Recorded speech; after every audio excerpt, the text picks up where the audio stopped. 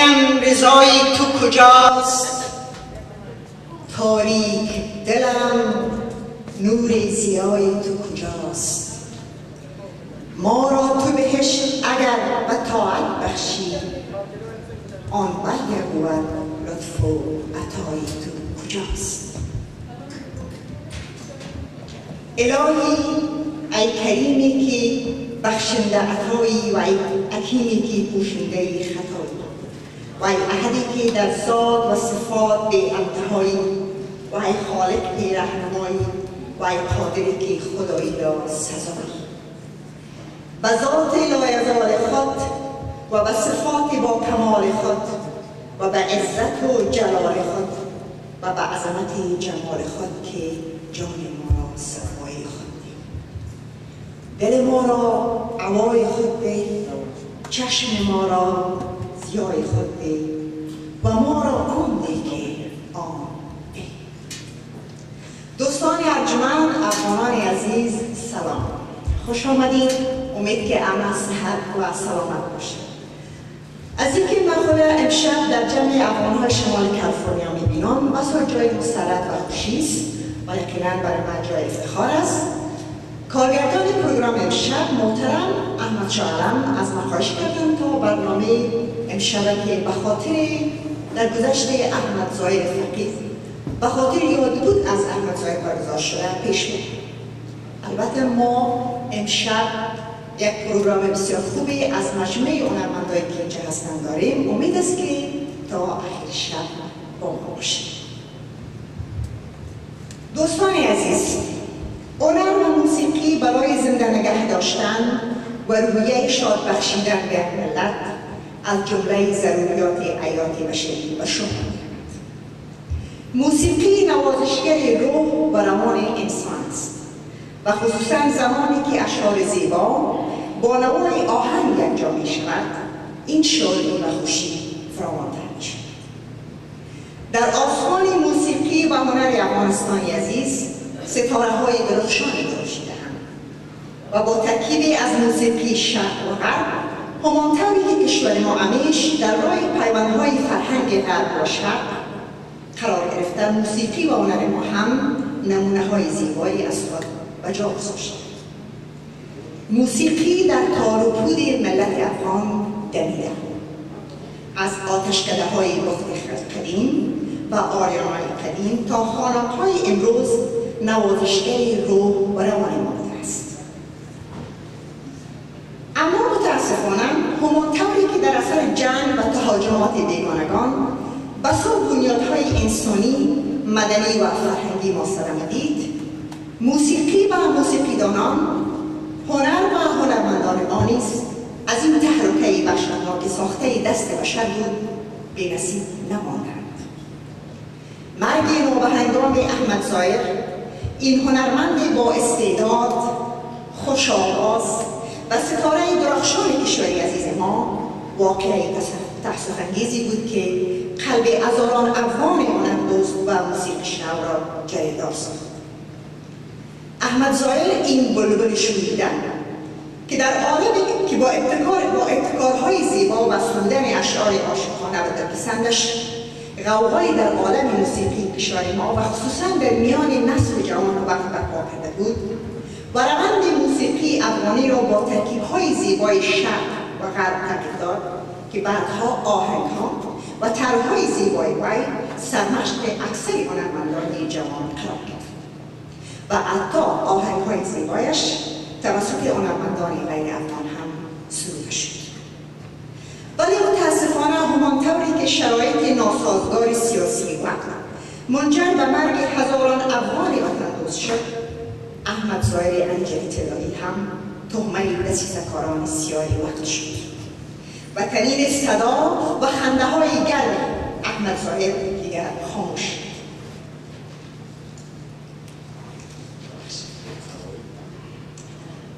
بله، ما هنوز هم یاد از احمد زاهر می‌کنیم، از احمد زاهری که امروز جوانان ما هنوز هم بالای گور سیاهش نشسته هم و اشک می‌ریزند و ازش یاد می‌کنند.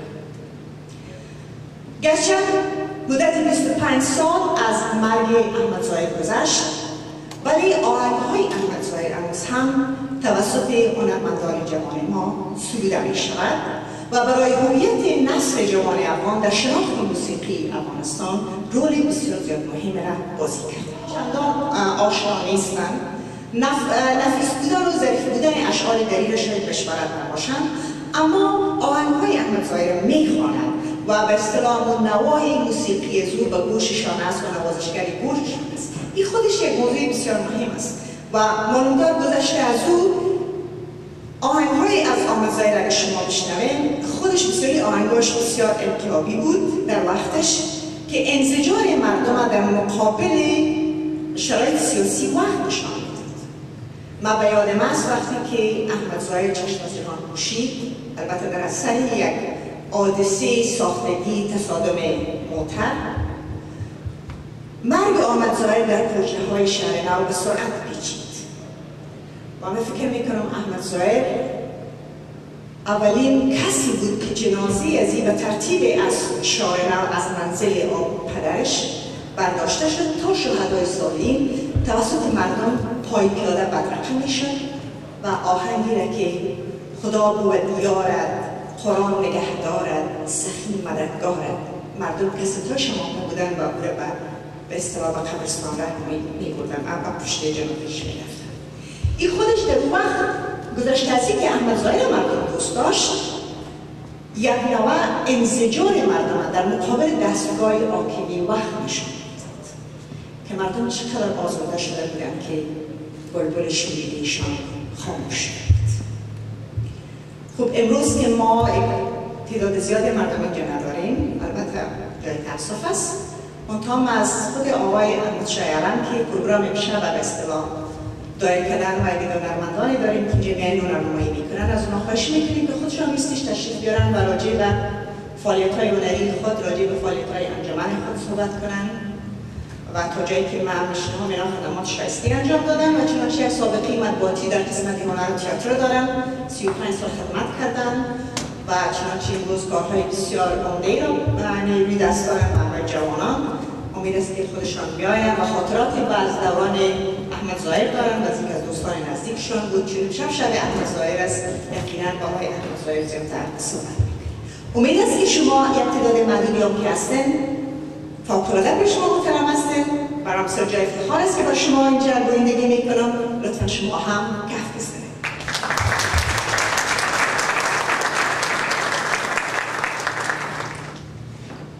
سلام دوستان. اول خب از جان یوسف داود بسیار ممنونیت و تشکر کنیم که زحمت کشیدن و از لس آنجلس دعوت ما را قبول کردن آمدن. احمد ظاهر آدمی عادی نبود. احمد ظاهر یک درویش بود. من افتخار رفاقت فکر میکنم 28 27 سال همراهش داشتم و در 5 سال اخیر ما به اصطلاح امریکایی‌ها رومت بودیم و یک آپارتمان زندگی میکردیم و شما میفهمین وقتی که اوتور یک عزیز خدا آدم از دست بده چقدر سخت تمام میشه سره.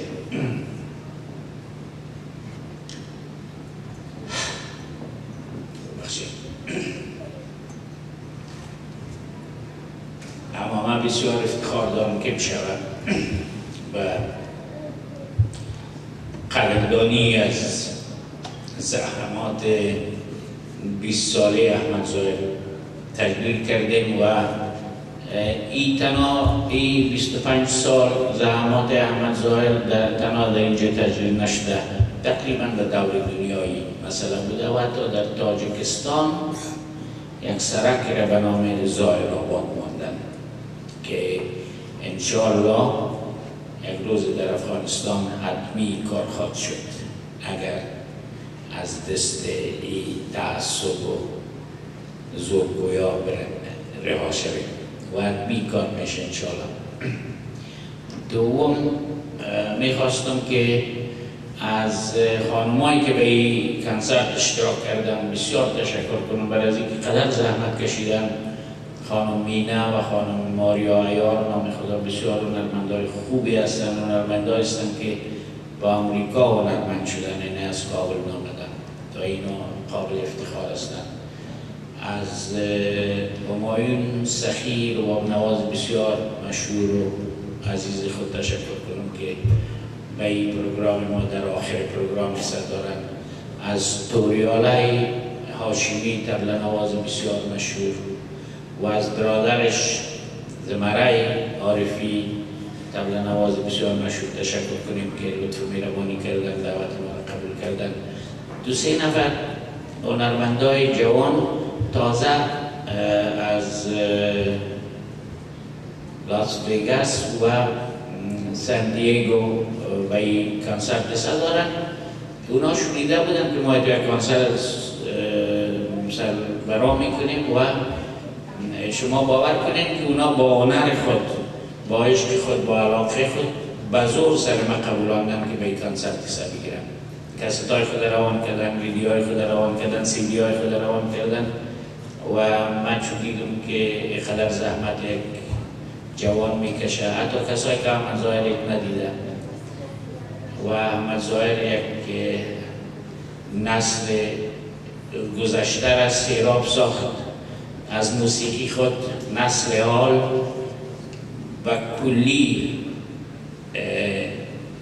مرهون تمام زحمات احمد ظاهر است و میل یقین دارم که نسل آینده احمد ظاهر را تعقیب میکنه. پس احمد ظاهر جاودان بود، جاودان است و جاودان خواهد.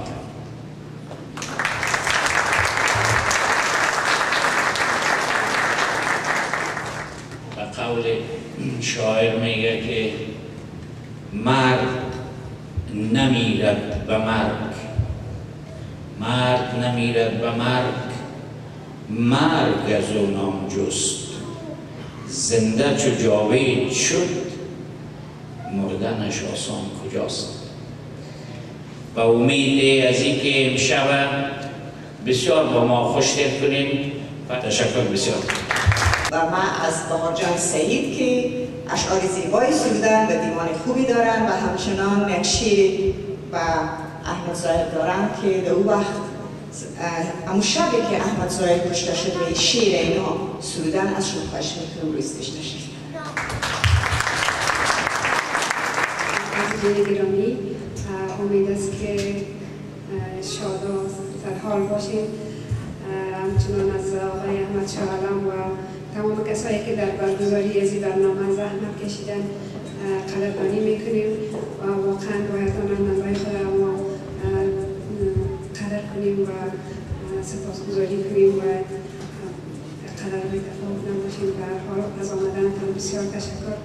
من وقتی که احمد ظاهر فوت میشد در کابل بودم، برای 6 ماه رفته بودم و خبر مرگ احمد ظاهر را که شنیدم شعری برش سرودم و بسیار آرزو داشتم که این شعر را ببرم سر قبرش کنم، اما متاسفانه موفق نشدم تا اینکه 25 سال بعد در من زمینه مهیا میشه که یک شعر احمد ظاهر را بخونم.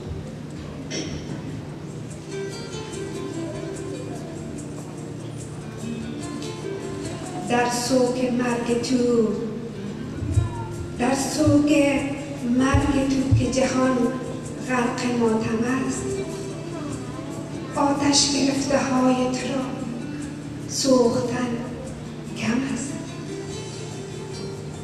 دود از دلم چگونه نخیزد که بعد از این آن عشرت آفرین قلمت رفته غم است.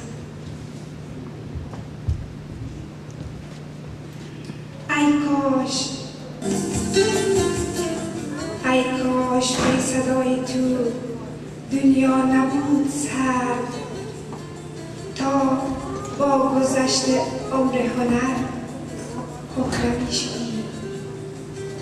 هر گوشت تشنه تو غم دارد این آتش، کاش همزبان این همه دلها نمی بودیم.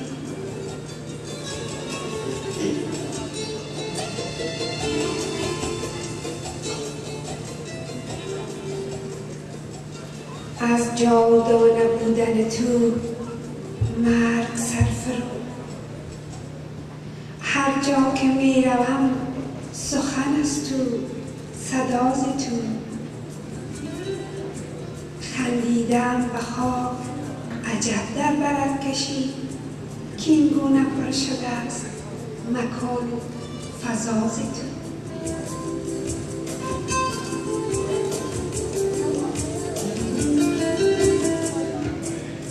از بس که اوج رفتی و این عالم حسود شهکار چون تو را دگرش طاقتی نبود. دستش نمی رسد که یکی لحظه هم تو را، دستش نمی رسد که یکی لحظه هم تو را از اوج آسمان دل ما توان رفت.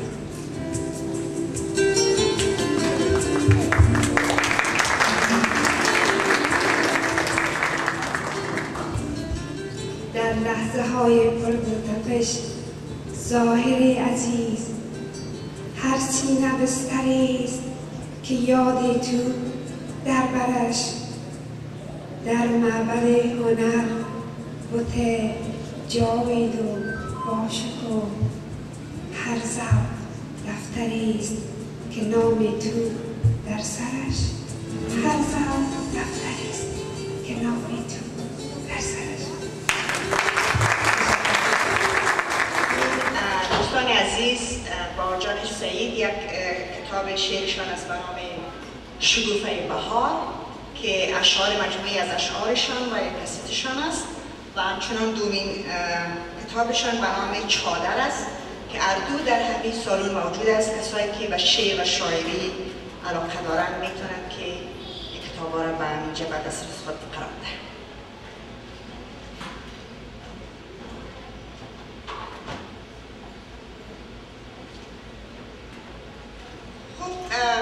دوستان عزیز، به شما معلوم است که موسیقی در فرهنگ و کلچر افغانی یک رول فوق‌العاده مهم بازی کرده. قدامت تاریخی موسیقی در افغانستان زیادتر از 5000 سال است.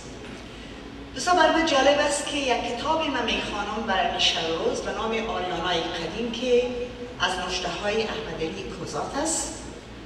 آنقدر این کتاب جالب است که من مثل از این که تمام سلسله کوه‌ها، دشت‌ها، دریاها و زیبایی‌های افغانستان با فرهنگش و با مردمش واقعا پیش من مجسم میشه که افغانستان مرکز و مهد تمدن قدیم و نخستین آتشکده‌های زردشتیان در امین بلخ قدیم و در امین آریانای قدیم و افغانستان امروز بود. شما وقتی که آثاری از اوستا و بیدار میخوانید میبینید که موسیقی چقدر در فرهنگ ما یک رول مهم داشت. متاسفانه دوره‌های تاریکی در افغانستان آمد که خواستن موسیقی به خاک و خاکستر در افغانستان تبدیل شد. چنانچه اگر شما به یاد داشته باشین در دوران جهاد وقتی که مردم افغانستان در مقابل سلطه شوروی وقت می‌جنگیدند، حتی جنگجویان ما و مجاهدین با دول، با آهنگ دول و افغان‌های ملی، با خواندن‌های زیبایی، با اشعار زیبا و رنده‌های پشتو و دری و میدان جنگ می‌رفتند. بنابراین موسیقی برای ما بسیار زیاد مهم است و از اینکه منتها یک چیزی است که برای من البته در دنیای غربت میگم یک کمی قابل تأسف فکر میکنم، ولی باز هم میبینم که یک دست اشکار میکنن که گاهی فکر میکنن که ما اقبال رهبر توخی هستن که اونا هم در این محفل هستن.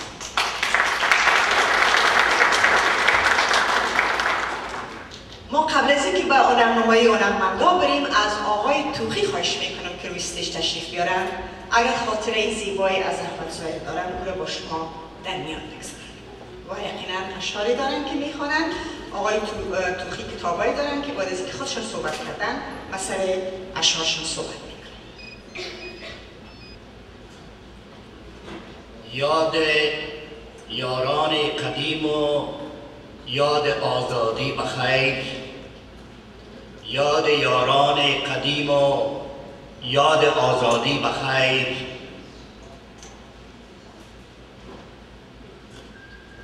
یاد مردم، یاد هر تعمیر و آبادی بخیر. می گرفتم یاد از تو ای وطن، حب وطن، یاد آن که ما را یاد می دادی بخیر.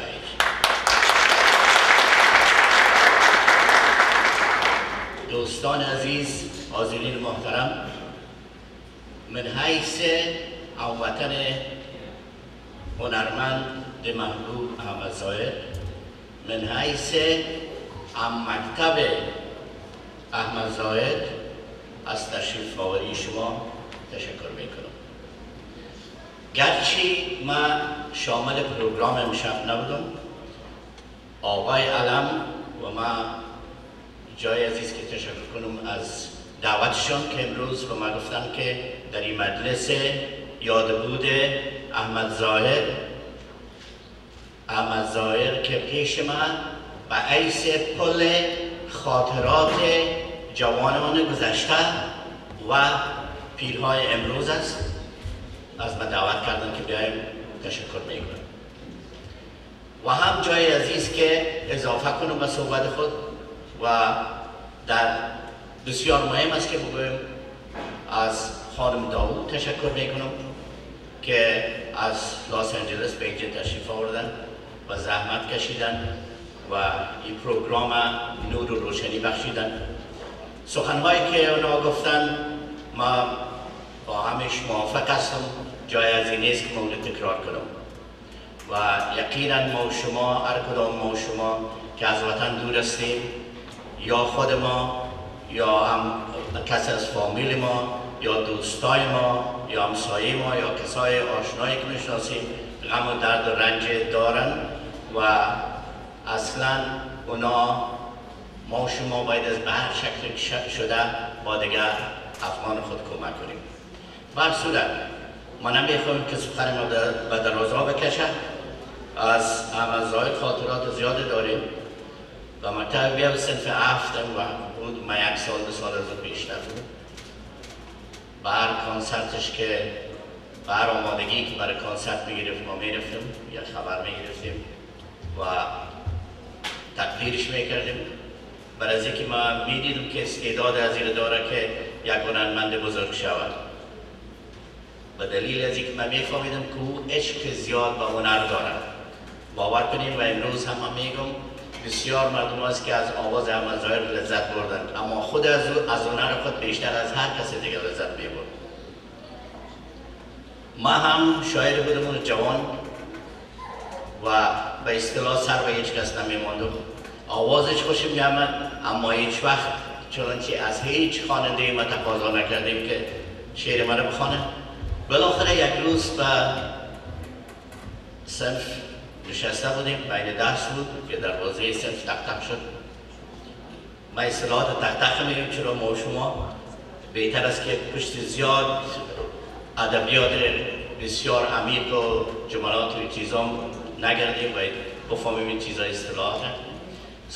دروازه تق تق شد و معلم دروازه را به اصطلاح ترک کرد و همراهی کنم کسی گفت زد. پس آمد دروازه را پیش کرد. معلم سرمسه کرد گفت کسی بیرون میخوای ببینید اما میری کل روز تیرن که پس بیان. خب معلم سر بیرون که برامدیم احمد ظاهر همراه یکی از رفیقایش همیشه همراه از امون میگشت. امو خنده یکیش به گوشه لبش و ضمناً امو یک حرکت گردن هم داشت امو رو دست داد و گفت که امروز خانه ما برای چای میمان استی دیگر میایی نمیایی. من گفتم باز دستات دفعی هم باید گپ میزن. گفت نه 6 بجه خانه ما رو دیدی؟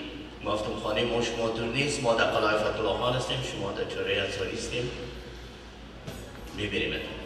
خب به هر صورت او روز یک میز مکلف تیار کرده بود.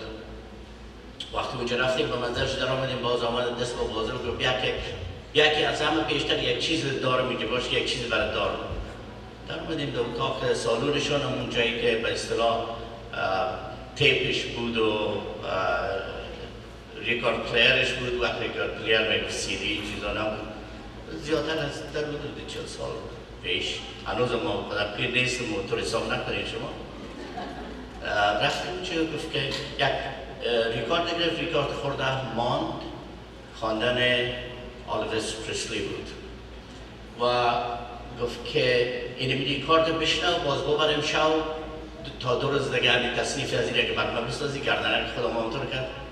گفتم من قسم دلم گفتم سیکتر برای یک تصنیف ساختنی برای من 2 روز وقت میتم. ما هیچ چیز نگفتم، 6 تیمو شروع کردیم با کباب خوردن و هرچی که بود کافی بود، کافی نبود، زیادتر چای بود و شیر بود و برسیده دور از دل دوستا.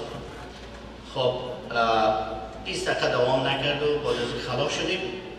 گفت که خیلی ریکارد میکنم با من گفتم نه پیش تو ریکارد بگی برای من یعنی نبکنه بگی و اون نبکنه که مانده بودم روی هر کس وقت تصنیف مکمل شده بود. تصنیف برش دادم و شاید شما هم شنیده باشیم که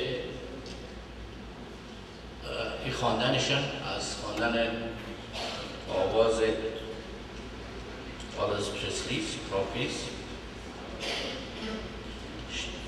که شروع شده که شب ز شبها من و تو تنها با موج دریا خیره می دیدیم، شب دیگر هم من و دل و غم با پای گلها گیره می کردیم، تو زیبا ای دیده شهلا من با تمنا سرگرم سودا.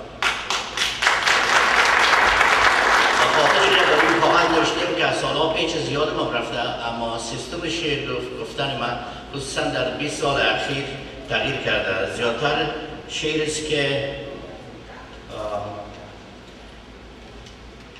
اما از درد مردم است و از من فراموش ساخته که شعر عشقی باشه. بر صورت زیادتر گپ نزنیم، اما جانب دیگه ما باید گپ بزنیم تا که دیگه دوستا تشریف بیارن. ما گمان میکنم در پروگرام زنای یک غلطی شده بود که قدر مهم نیست. بخیر از ساعت 6 تا ساعت 12 بود، بله؟ از ساعت 5 تا ساعت 12 شب. اصلا نبوده که از ساعت 12 شب تا 5 صبح. خب بر صورت از اشعاری که احمد ظاهر خوانده، خب سال 1372 بود. ما باعث نماینده افغانستان آمدم در طریق ملل متحد و نمیدانم برای کی بمیرم، ز آب زندگی سیرم خدایا، به دام سرد بیاری اسیرم خدایا خدایا خدایا.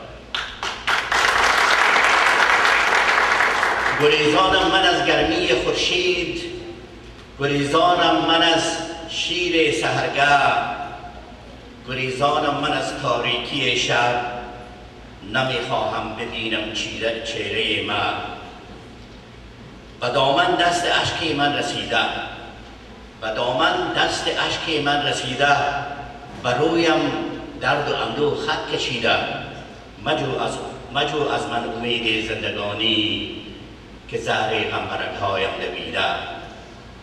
شکسته جام عیش من شکسته، رمیده آهوی شیرم رمیده.